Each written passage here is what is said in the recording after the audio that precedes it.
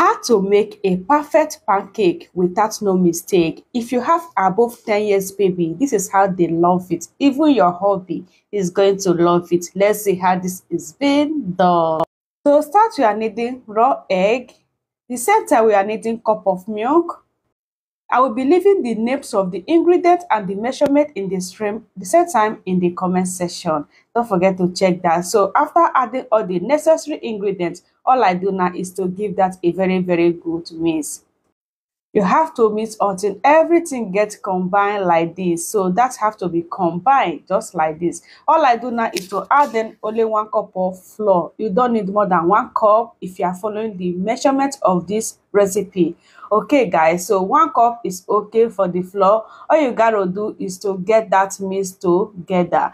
Mix until all this dough gets met like this. Just look how that is pumping. At this point, it has mixed very well. What I'll be adding next is hot pepper. After that, I'll be adding onions. So nice. So after adding that, I get us set together. Look at that. So at this point, that is ready. All I do now is to be needing a cup spoon. So making this, you are going to be needing a cup spoon. This will enable you to add that inside the frying pan. So on this frying pan, I will be greasing that with oil, then adding just 1 cup spoon. So all I do now is to add in just 1 cup spoon, then squeeze that around like this, so that it will cover the down of the pot. And 5 minutes later, look at that. So now I will turn the other side to get fried just like this.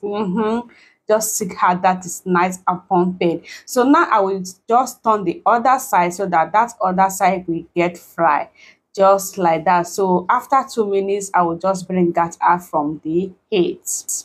This is just how kids love eating pancake, guys. So get this done for your kids every morning. They are going to love it. So I will repeat the same thing, guys. Just add in only 1 cup spoon and then get that fried for 5 minutes. And after that, look at that. So guys, come and see another magic I'm going to be doing. And this is just how they will love eating this your pancake after getting it done. Just let's see how this is magic is going to be magician. I am solo Igbo, guys. So all you gotta do now is to turn on the other side. Yeah. So see what we do next, guys. Now you got to take one of it. You have to fold it like this. Yes, this is just the way and the best way to enjoy eating this your pancake. So you got to get that fold like this, and everyone is going to take one piece of this. Trust me, they will just love it this way. So this is just how to get it folded. And now we fry tere, and that is the 3 pieces over there. And this is the remaining one. I will keep on the same process until everything is fried and ready to enjoy. So again, just try to use your hand to be turning it like this so that all the parts of the pancake will get fried like this. Yeah, look at that. So nice and delicious. So now I will still get this fold, and after that, it's ready for us to enjoy.